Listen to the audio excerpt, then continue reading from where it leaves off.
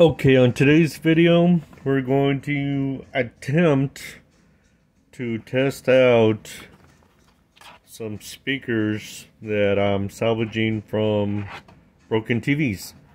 Now, you're probably wondering, why salvage broken speakers from a broken TV? Well, the curious thing about it is, these are not broken.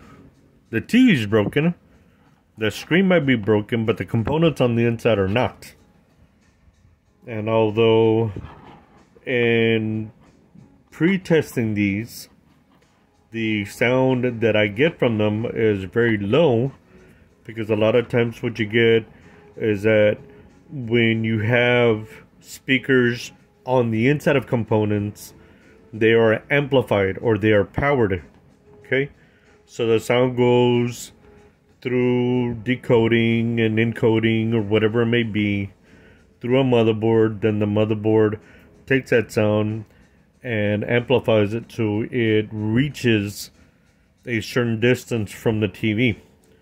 Okay, so that being stated, I just want to test these out to see if it's possible to get sound out of them. So each speaker has a very annoying trait. And the annoying trait is that, of course, it is low sound. That's not a big deal.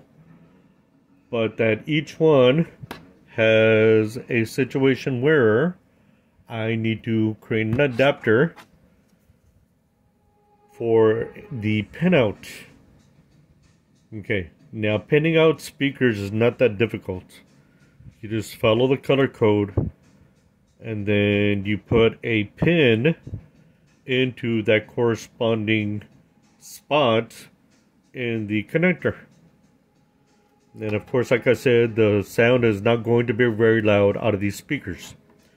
So I had to create an adapter. An adapter being a wire that has pins that allow me to connect to a speaker with a certain connector. Okay. So, and in doing so, I get this scenario. Even though I've already damaged my adapter, it's no big deal.